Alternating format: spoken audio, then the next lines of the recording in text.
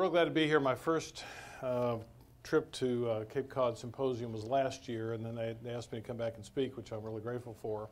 I have to make a confession. I'm here for the lobster and fried clams. My father's from Maine, my mother's from Boston, and I do remember that since I was a youngin'. May I ask, just real quickly so I can kind of get a feel for the audience, how many people here have prescriptive authority? MDDO? Okay, so about half. Okay. And I don't know how many of you are affiliated with programs like mine, but again, we are part of a general medical center, general medical surgical center. And any of y'all ever feel like you're kind of the redheaded stepchildren? Yeah. That's the way we are, which has advantages and disadvantages. We know that 99% of the people over at the main hospital have not a clue what we do for a living. But the other side of the coin of that is they leave us alone. Okay, so that's really helpful because everybody in this field, we get paid for it. I get salaried for it as well, but I think all of us in here know that we treat a unique group of folks, and you need the expertise that we share with each other to be able to treat all the unique things about this group of individuals that we treat.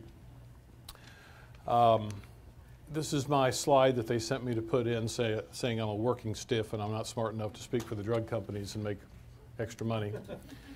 So what I want to talk about today, and hopefully this is some new information, I was taught early in medical school a little truism, and that is if you don't think of the diagnosis, you're not going to make the diagnosis. If somebody coughs and all you think of is pneumonia, then you're going to forget to look for tuberculosis. And if somebody's got a temperature elevation and the only thing that you know with the temperature elevation is pneumonia, then you're going to forget there's 100 other things that can cause temperature elevation. The same is true for therapeutic modalities, that if we don't think about some other therapeutic modality that we can bring into play to help relieve the suffering of our patients, then we're not going to think of either prescribing it, performing it, obtaining it, or referring our patient for it. And that's a lot of what I want to do today is just kind of remind you and increase our level of awareness that there are multiple modalities out there that can be useful to treat specific symptoms such as pain, anxiety, and sleep disturbance in our patients other than opiates, and opiates. Okay? Although opiates do have their place.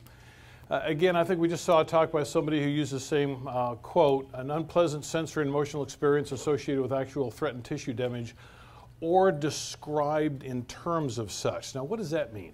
I have this crushing pain. I have this burning, shooting pain. And when we hear those words, most of us in the helping professions are going to say, you know, that's not saying I have a little mild ache. So patients that describe that they are in pain, although it's no longer this fifth vital sign, and I agree completely with the speaker that we just left that it never was a sign because we have to believe our patients. But a lot of our patients are generally describing an extremely unpleasant sensation, and I bet that there's more than a few people in here who have had acute and chronic pain disorders that basically you would have done pretty well anything to get some relief from because it's one of the most unpleasant experiences the human body can go through. Now, acute pain, again, is usually self-limited. I break an arm, I twist an ankle, I have a short-term headache. It comes and it goes after the healing process occurs. And this is something that's usually not too difficult to treat with. Most physicians and prescribers are going to agree most of the time on the best way to treat acute self-limited pain. Again, usually a few days to up to a month. But what I want to emphasize today is that there are multiple areas from the site of injury up to the cortex that we can intervene with to provide therapeutic modalities that can alleviate some of these pain signals that are firing up the nerve through the brachial plexus, if it's the upper extremity, goes into the dorsal column of the spine. And then these electrical signals fire up the spinal cord, and then once they reach areas of the brain, after passing through multiple areas of nerve cells, synapses that don't touch each other but send chemical signals from one nerve cell to the next, each of these different areas gives us a level where we can intervene and hopefully be able to alleviate our patient's suffering, not just maybe sometimes including opiates, but not all the time. So after it gets up to the brain, that's when we say, aha, this is a pain signal, and I am suffering with this pain signal. And again, most of us have experienced either personally or close relations or patients who have suffered with acute and chronic pain disorders. Chronic pain, again, is more of an issue that we have to deal with. And we've had speakers this morning and this afternoon that are going to address this because it's such a critical issue in our society today. But this is pain that continues beyond apparent healing. Generally, 3 months, 6 months, people draw the line, but most authors use 3 months or longer of chronic pain disorder. And then we have, of course, chronic pain syndrome, which is the exquisite suffering, the family dysfunction. Oh, chronic pain is a family disease. Do we know any other disease that actually affects the family like that? I guess we probably do. But we adopt the sick role, and we don't work, we can't get off the couch, our family drops everything that they're doing to attend to our pain. This is a terrible syndrome that occurs not in every patient with chronic pain, but in many patients with chronic pain. Again, chronic pain syndrome, more than 6 months of pain, altered behavior, depression, mood symptoms virtually 100% of the time, restricted daily activities, no clear association with the organic disorder, and lots of surgeries and lots of tests and lots of your tax dollars and mine that go to Medicare and Medicaid and other insurance to pay for procedures that don't bring about a whole heck of a lot of improvement. Then we have this horrible term substance abuse, which thank goodness I am not hearing nearly as much as I used to, even in meetings with professionals. Every time I hear that, I kind of cringe, and I'm glad this is being gradually eliminated because it sounds too much like child abuse or spousal abuse. And we go to the definition of addiction that most of us are comfortable with, this American Society of Addiction Medicine definition of addiction, that it's a brain disease related to abnormalities in motivation, memory, and related circuitry. Loss of control, continued use despite adverse consequences, craving, and so forth, with cycles of relapse and remission, okay? And again, we had a speaker last night that again, most of society still believes that we've got the fix. Somebody comes into our black box from the left, and they go out on the right, and they're cured, and if they relapse, that means treatment didn't work. So this is, nobody says that about asthma and diabetes for some reason. Okay, pseudo-addiction may be a common term to you, or maybe the first time that you've heard it. But in people who treat a lot of pain disorders, pseudo-addiction comes up frequently. Any nurses in here? Okay, yeah, thank you. Especially if you're working on a med-surg unit, but it could be in multiple different scenarios. You get the button pushed, okay, at 3 hours and 59 minutes after the last opioid, okay? And what do you say at the nurse's station? Oh, God, here she comes again. I mean, not people at a meeting like this, but a lot of nurses do. And I'm not being critical of nurses. You know, my mother was a nurse. But at the same time, it's hard to not blame somebody for constantly being needy and wanting more pain medication. But not all these patients are out for the euphoric effect by any stretch of the imagination. That a lot of times they appear drug-seeking, but retrospectively we can see it was pseudo-addiction after the pain has been effectively treated. The example I give to a lot of nurses, one of the good things our health system does is 100% of any nurse or point of care technician that comes into the health center has to listen to a lecture from myself or my associate on the disease of addiction. And we talk to them about this stuff right now. So we try to educate them that some of these patients are actually in need of more analgesia. And I ask a nurse usually, you know, what is a typical nurse order that a doctor will give for Dilaudid after surgery? And the answer is usually 1 to 2 milligrams IV every 4 hours is needed for pain. And I say, well, how long does Dilaudid last? Well, that's for about 2 hours. So what are you supposed to do for the next 2 hours? You sit and suffer. So sometimes doctors make mistakes and we forget half-lives of medications, but when we adjust the dose and frequency adequately, people are very comfortable. And if you had your back operated on or your abdomen opened up, you'd want adequate analgesia too, and would probably be complaining and wouldn't want to be a label that addict down in room 402. So let's keep in mind that sometimes inadequate analgesia falsely labels somebody as being drug-seeking. Physical dependence, again, most of us in this room, we know the difference between addiction and physical dependence, but there was so many people for so many years. Like, I came into the field when I started my addiction fellowship in 1990, and only then were we starting to begin to understand the difference between physical dependence and addiction. I still have sweet little old ladies who've been on 2.5 milligrams of Valium for the last 20 years from their primary care physician to sleep, and they want to come in because they don't want to become a drug addict.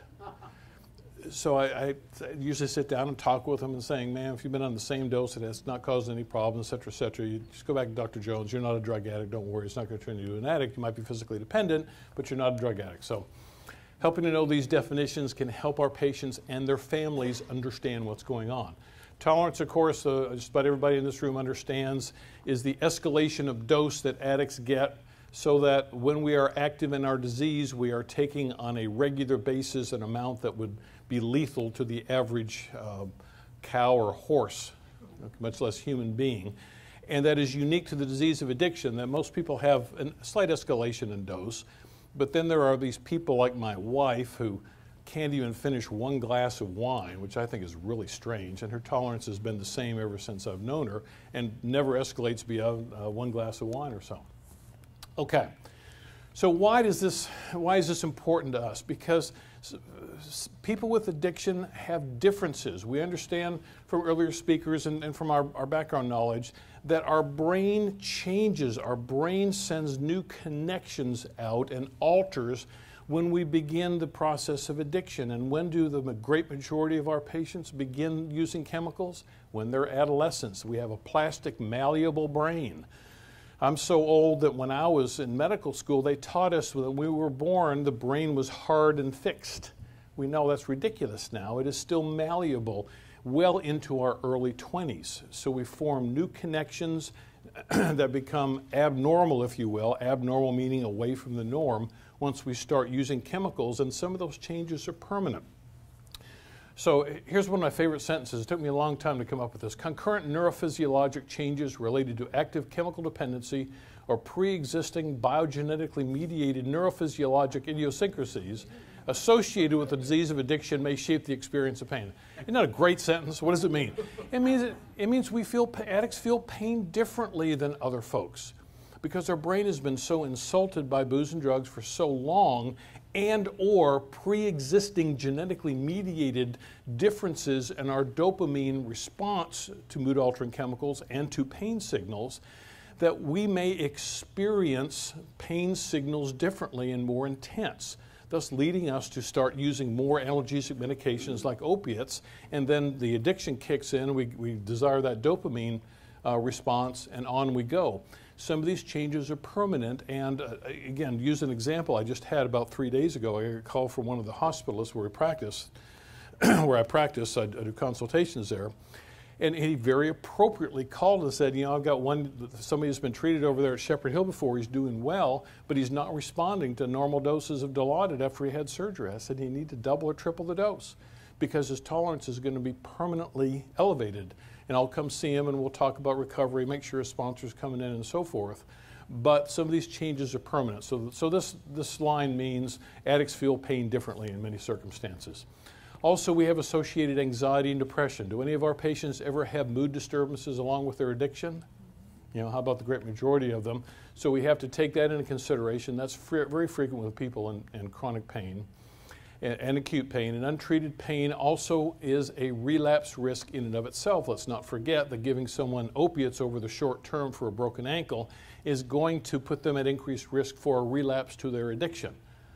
But undertreating it is going to do the same thing.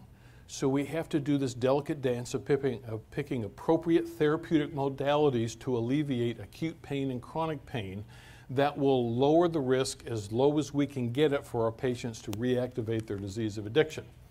Opiates, again, are potentially helpful, but we all know that they have a downside. They hit our mu receptors and they fire off our dopamine receptors, and oh boy, I remember that feeling. Okay, and I could have been sober for 5, 10, 15 years and still be at increased risk for relapse to my addiction. So, and sometimes it just basically is difficult to treat because their tolerance is so high chronically. It does go down some, of course, with time and abstinence. but permanently their tolerance is going to be abnormally high. Therefore, we have to give more opiates. Therefore, we risk the euphoric effect. Therefore, we risk reactivating their disease of addiction. So sometimes it's difficult for patients themselves and docs to tell the difference. Okay, as we all know, there's more than one opiate receptor, or as you know now, there's more than one opiate receptor. We talk about the opiate receptor, but of course there are multiple different opioid receptors. The one we primarily talk about is the mu receptor, because that is what produces not only pain relief, but euphoria. And obviously, you know, we don't use opiates when we're active in our disease because we want to get pain relief. We want to get that euphoric effect from the release of dopamine. Then we have delta receptors and we have kappa receptors, and some of these strange people out there actually swallow their first Percocet and don't like the way it makes them feel. There's a little more affinity for the kappa receptor and we actually get dysphoric or nauseated. Those are strange people, but they do exist out there. Otherwise, we'd be treating the entire country. This is a nice picture to me. Again, I'm kind of a visual person. I like to carry around pictures in my head, and I also have these pictures that I stole from a drug company pamphlet, and I like to show patients this is kind of what it looks like. And when I give lectures to the patients who are in residential treatment, this is kind of what a mu-opioid receptor kind of maybe looks like, and it's got a little hand up there that just wants to get a perfect chemical to fit in like a glove. And that's one of these little grape-like things. It's a molecule of morphine or some other opioid. And when that happens, this electrical discharge feels like what, folks? Feels like an orgasm, doesn't it? I mean, it gets you high. If you have the disease of addiction, even if you don't, it makes you feel pretty good. But those of us with the disease of addiction, this feels like incredible euphoria.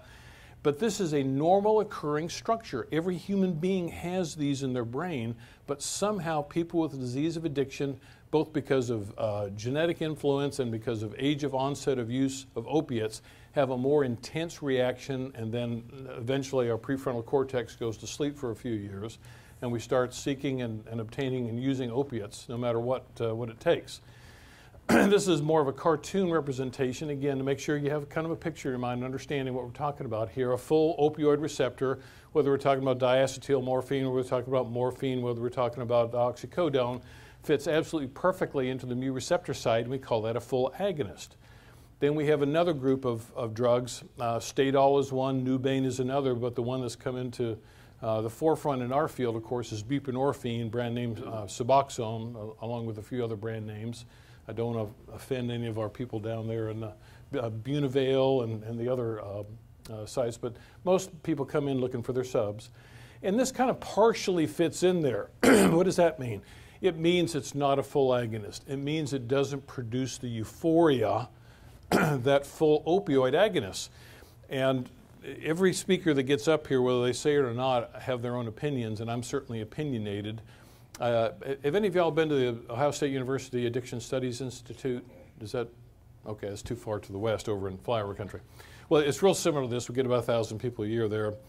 And the last time I spoke, it was on pharmacotherapy.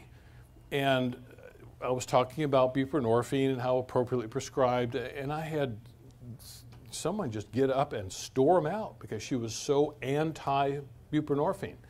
And I know how deeply held some of these feelings are, that if someone's on methadone or somebody's on buprenorphine or somebody's on even naltrexone, then that's not abstinence-based treatment, and we can have our differences there. But I do use buprenorphine, prescribe it appropriately, and follow patients on my outpatient clinic for buprenorphine maintenance after detoxification.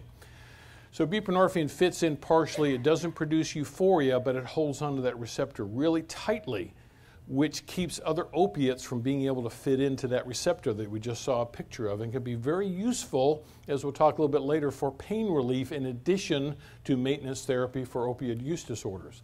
Then we have the third drug available to us, which is naloxone or naltrexone, which is an opioid antagonist that essentially covers over the opiate receptor and doesn't let any opiates in.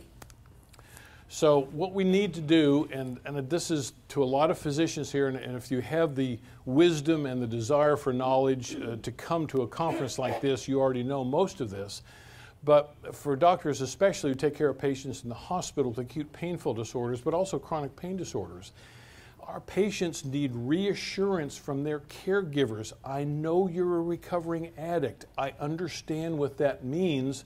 I'm not going to not treat you because you're a recovering addict. because we sit here and emphasize to our patients how important it is to let their caregivers know that they have the disease of addiction, right? Okay? You don't not tell your doctor that you're allergic to penicillin or that you're diabetic. You got to tell them. So how do a lot of members of the medical profession react to that? Oh. So what we have to do is convince our brethren, our medical brethren and nurses and other people in medical care teams that these are human beings too that have a chronic disease just like diabetes and deserve care. But if I'm in charge of your surgery, then I'm going to tell you I'm going to take care of your pain even though I know you're an addict, and hopefully I understand what I'm talking about. Undertreatment of acute pain can create cravings, and if you won't give it to me, then I'm going to have my brother bring it in. I've got an IV access right here, and that's obviously happened in many hospital situations. So if patients come in the hospital for another medical condition, you don't that includes, of course, pain. We do not detoxify them from opiates at that time. That's something that we taken care of later. If they're alcohol dependent, benzodiazepine dependent, obviously we have to detoxify appropriately in that situation, but not opioids.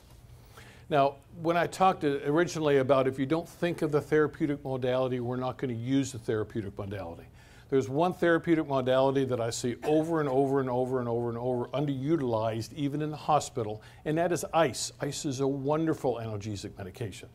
Well, worst painful condition I ever had in my life was a broken rib. Oh my God, if you ever had it, you'll know what I'm talking about. It's agonizing.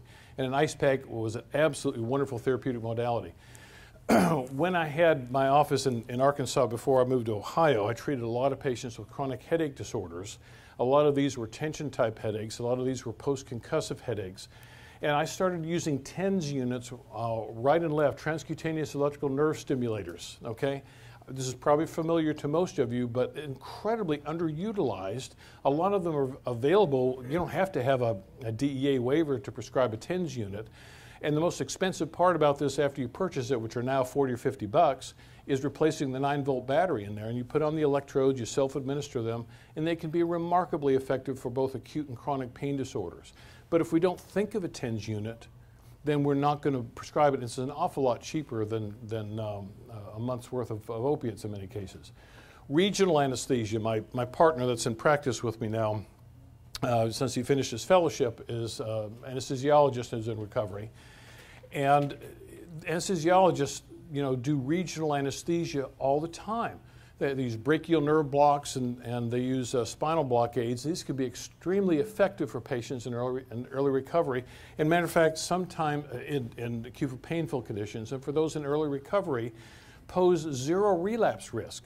So keep these modalities in mind. TENS units, ice, and regional anesthesia for people who have painful conditions who need something other than opiates. Yes, sir? What's the mechanism of action of TENS? Does it stimulate the nerves, I think? What is the mechanism of, if I knew that, I'd write a textbook on it. Ask Norman Shealy in Springfield, Missouri. He's the guy that invented it about 35 years ago. And even he said he's not sure. Most authors think that it essentially confuses the pain signals going up through the dorsal column and adds extra electrical stimulation such that the brain does not focus solely on the electrical signals coming up the dorsal column that are interpreted as pain. But again, it's completely benign. Yes, sir? They also talk about the gate theory. The gate theory is also another theory that I've read about. That kind of went out of favor and now it's back in favor. Yes, the nerves can only transmit a given number of electrical signals. You overwhelm it with minor, slightly irritating signals that can't send the other signals that you don't want. Exactly, and again, Norman Shealy is the guy that gets credit for it. He's a neurosurgeon that stopped doing neurosurgery and started doing chronic pain management. He's in Springfield, Missouri is the last place I knew he was. It's like, what a brilliant idea. I mean, would this come to in the middle of the night or what? But we don't use it. I have not seen a TENS unit being used, and I can't remember when. But nobody gets addicted to TENS signals any more than they do to ice. I have never treated anybody with TENS use disorder. Okay. For those who do need opiates, and again, I give this talk to the hospitalists and the people in the hospital where I practice, and most of them, don't even bother to come to the talk because they already know it all. But what I really like to emphasize is if an individual in recovery is going to need intravenous opioid analgesia for a period of time, such as after a major fracture or major surgery, then rather than getting boluses all the time, a patient-controlled administration pump can be very, very helpful. It gives them control over their analgesia, but still they don't know exactly how many milligrams they're getting and how often, and you lock it out after 15 minutes or 30 minutes and so much per hour and so much per 4 hours. And they actually have a sense of analgesia because they can press that button. This is really important in most I won't use that word, a lot of hospitalists who now are in charge of hospital care now. And those of you who practice in hospitals, know this is obvious, but some of you might not practice much in hospitals, is that your family doc doesn't take care of you in the hospital anymore. It's a whole new specialty of hospitalists.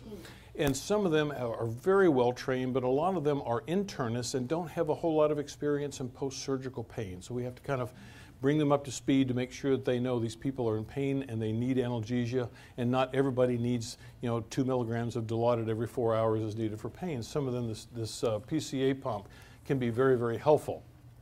Okay, additional PRN doses can be used, but this is a good way to help patients realize you're not going to sit there and suffer. You are in control. Just that sensation of not being helpless and having to call the nurse's station and wonder what they're going to think every 4 hours is really helpful. There's a couple of new modalities that are surprisingly effective. It's intravenous acetaminophen and intravenous ibuprofen has come out relatively recently. And these can be surprisingly effective. You wouldn't think, what is this? Well, it's a couple of Tylenol. That's not going to do anything. Well, what's this medication? Oh, this is a real powerful pain-relieving medication that you're getting intravenously, and it's the same dose of acetaminophen, and it can be very, very effective. And we use this in our hospital post-surgically quite frequently with very good results.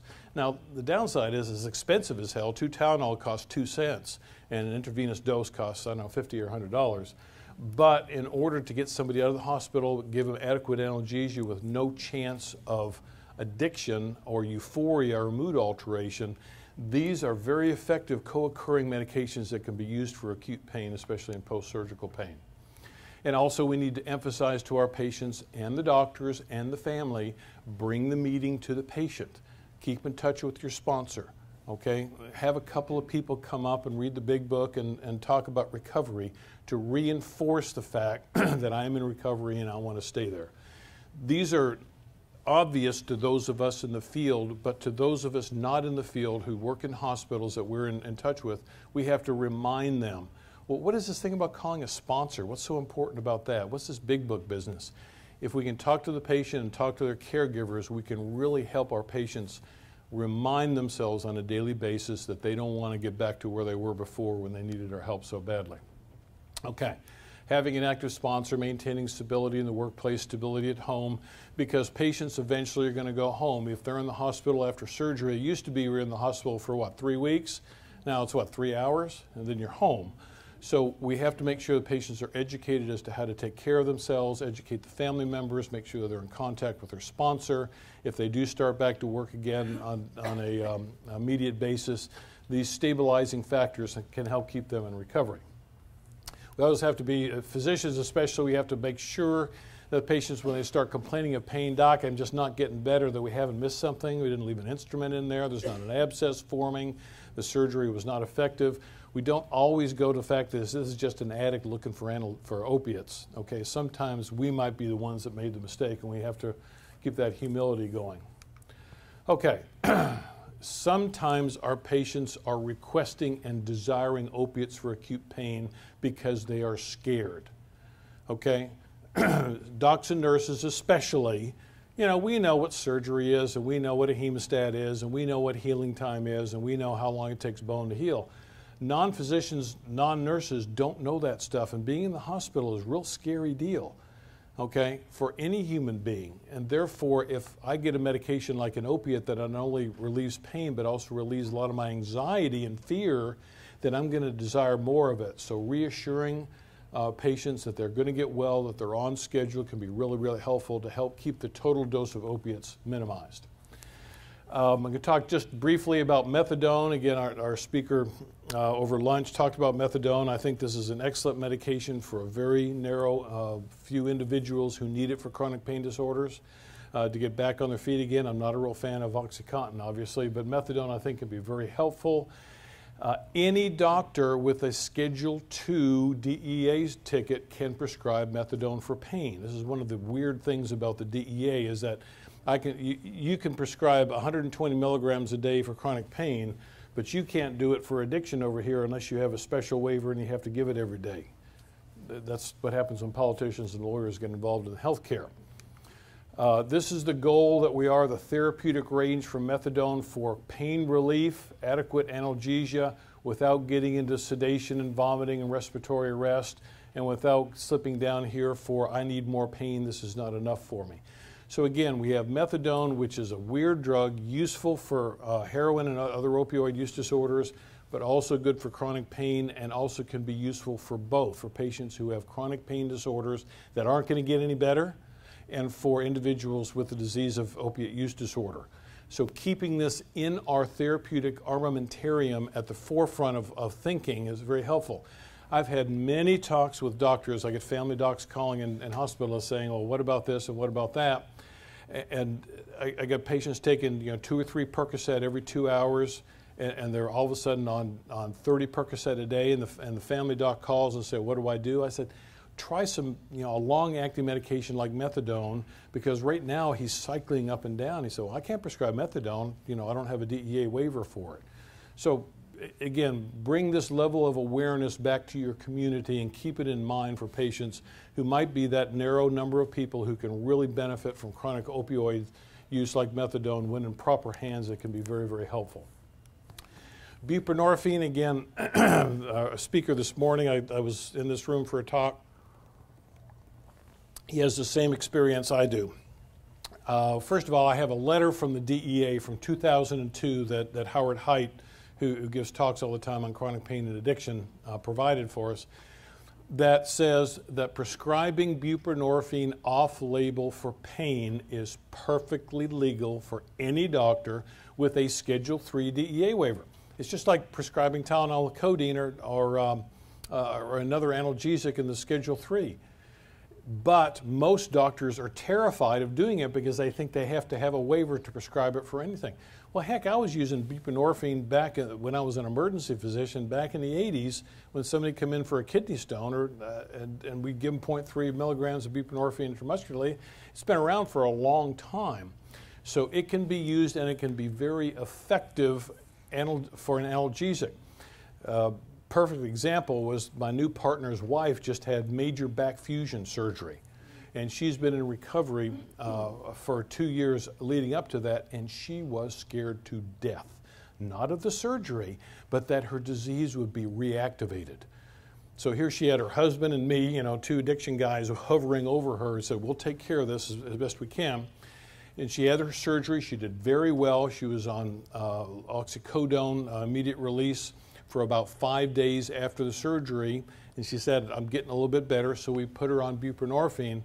She said, I don't want that oxycodone, that's crap. Buprenorphine relieves my pain a lot better than the oxycodone did. It is a very effective analgesia. It has a reputation for being a wimp, but actually can be a very effective analgesic medication without the euphoric effects, without the overdose, without the respiratory depression. And again, we need to take this knowledge and information back to our communities because most doctors don't want anything to do with it. Yes, sir? You just have to be careful. The problem with using it off-label by people who aren't trained is the issue of precipitated withdrawal. Well, again, hopefully any doctor that writes that prescription is going to know indications, contraindications, adverse effects, and what they're doing. I'm not saying, just start doing it willy-nilly. You're right, they have to do their homework on it. They have to read about it, and they have to be knowledgeable about it.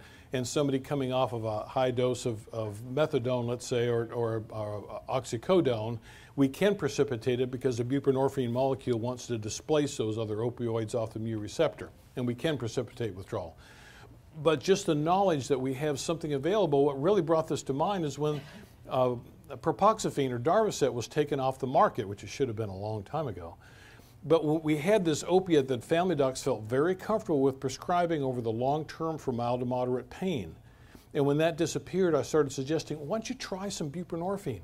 It's really good stuff. It's really good for mild to moderate pain in very low doses. is not going to, you're not going to have people going out and selling it on the street for a whole bunch of money. Yes, it does have street value. I'm not going to disagree with that. Nobody yet in my community has used it. We've got about 200 docs in our county that work with the hospital. Nobody else has used it yet. Yes, ma'am. Unfortunately, at least in our area, the major pharmaceutical chains will not fill a buprenorphine prescription without an XDEA. Even if the discussion occurs that this is not for opioid treatment, this is for pain, they say, we are not taking the risk of filling a buprenorphine prescription without an XDEA. And then they also say, and the insurance won't take it either. Well, I know that, well, okay, in your area, maybe that's true. Where is that? Western Mass. Oh, okay. People's Republic of Massachusetts. Okay. You're the first time that I've heard that. Maybe it's becoming in the Northeast. And I know things are a bit different, South, Midwest, and West, and so forth. But that's the first time I've heard that. If you want to email me, excuse me, I got a card up here. I will send you a letter from the DEA, 2002, saying it's perfectly legal to do that, and you can pass that out to. I've done that before. I've given it to docs. I've given it to pharmacists and so forth. So they will feel assured that it's, number one, legal, and number two, it's a FDA approved drug. So we need to hammer that door down. I did Butrans package without any trouble and put diagnosis and pain on it. But Butrans is for pain. That's what it came out for, was for pain. But I mean on the prescription, writing it that way. Yeah, and that's the way it should be. It's a perfectly legal medication. Yes, sir. Yeah, her statement about insurance not paying for it if it's used for pain treatment, I find that as well. Any suggestions on attacking that? It's the first time I've ever heard that. Where do you practice, sir? I'm sorry, maybe it's unique to the Northeast. I've never heard that before. It's never come up in the Midwest before that I'm aware of, so I don't have really anything to address other than I'll freely email this letter from the DEA to anybody who wants it to see if that's helpful. You know, it comes up when you're going for a prior authorization, and most of the script management companies will ask that question. Is this being used solely for the treatment of pain? And then it's just an instant denial, and they don't hear anything. Well, to me, it's pretty obvious that's financially driven, not clinically driven. Yes, ma'am. In terms of, sometimes we've found that pharmacies, the large corporate pharmacies, are setting their own policy, and that even though there's a law and you can show them the law, they say, well, we're not adhering to this, this is our policy. So sometimes you find a non-CVS or Dwayne Reed in trouble, they're much more amenable to looking at law as opposed to their corporate policy. Thank you for educating. I have never heard of that being a problem in my area, so maybe it's coming from the East to the Midwest, but I've never heard of that before. I hope it goes away. Is methadone more accessible to be used for pain than Suboxone by insurance companies? And what's the average? Which is remarkable that methadone has been used for chronic pain disorders since the 1940s when the Germans came up with it. And I've never heard of methadone being rejected because, number one, it's dirt cheap. And number two, it is more potent and more efficacious. But most doctors will start patients on very low doses, sometimes 10 or 20 milligrams twice a day.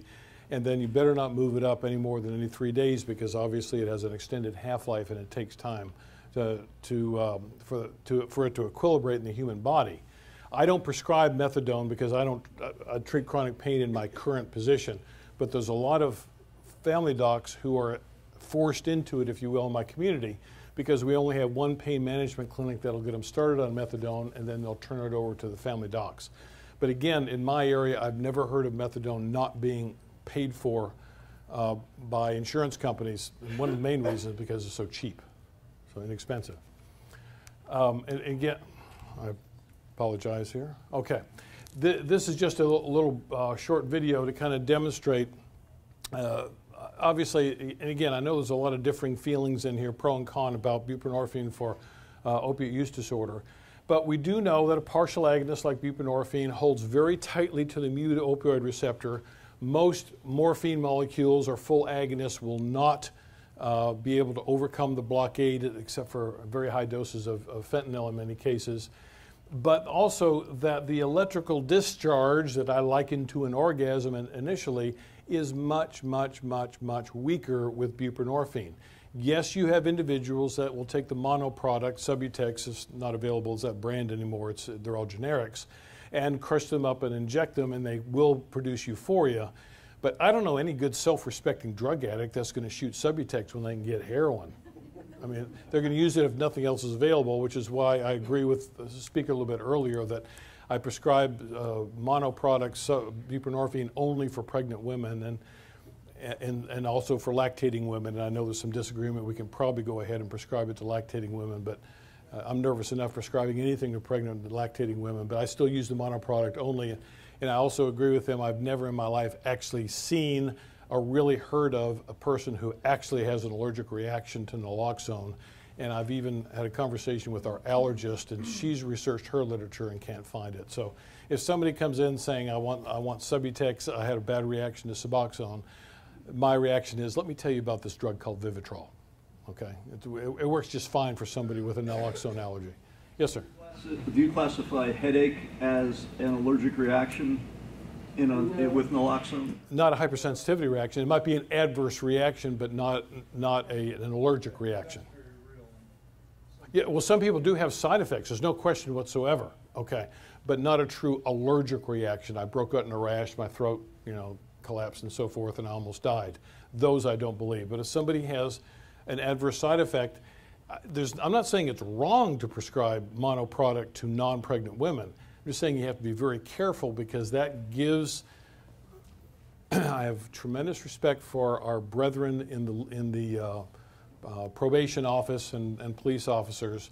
However, the kickback that I get from law enforcement in my area is overwhelming. I get the finger pointed at me saying Dr. Whitney wants everybody on Suboxone, and they want everybody on Vivitrol. And the answer is, yeah, well, that's why there's 40 different drugs for high blood pressure and lots of different forms of insulin, because you have to treat the patient. It's not one drug fits all. So although there is going to be diversion of buprenorphine in every community, I'd much rather patients be buying Suboxone on the street than buying heroin. Okay. In any case, non-steroidal anti-inflammatory drugs, I want to, again, get to these alternatives so we can have them on the forefront of our mind, consider therapeutic alternatives. These are extremely effective medications for treatment of acute and chronic pain. They're anti-inflammatory. They have a ceiling effect in terms of analgesic efficacy, so they're going to be good for moderate pain, usually not for severe pain in and of themselves unless we combine them. 30 milligrams of Toradol, which is the first parenteral analgesic non-steroidal anti-inflammatory drug out on the market, has the same pain relief effect of 6 to 10 milligrams of parenteral morphine. This is a really potent drug. I've used it, again, my other life when I was an emergency physician for kidney stones, and people actually preferred it to intravenous morphine or intravenous Dilaudid because they said it made them feel better. So this is not wimpy medication. This is a efficacious drug. COX-2 inhibitors like Celebrex, most doctors don't know. I learned this actually when I was treating chronic headaches. But there are 8 different classes of non-steroidal anti-inflammatory drugs. Most docs and a lot of people who write prescriptions and almost all lay people think all non-steroidal inflammatory drugs are the same. So if ibuprofen doesn't do the job, nothing's going to do the job. But that's not true. There's Sulindac, there's Clinaril, there's a number of different groups, subgroups of non-steroidal anti-inflammatories, and sometimes choosing one from several different groups until we find the one that's most efficacious can really help our patients with their chronic arthritic pain, with their acute pain, with their tendinitis, whatever, by reducing pain and inflammation. But we have to really go back and review the literature to remind myself when I was in medical school taking Pharmacology 101 that all non-steroidal inflammatories are not the same.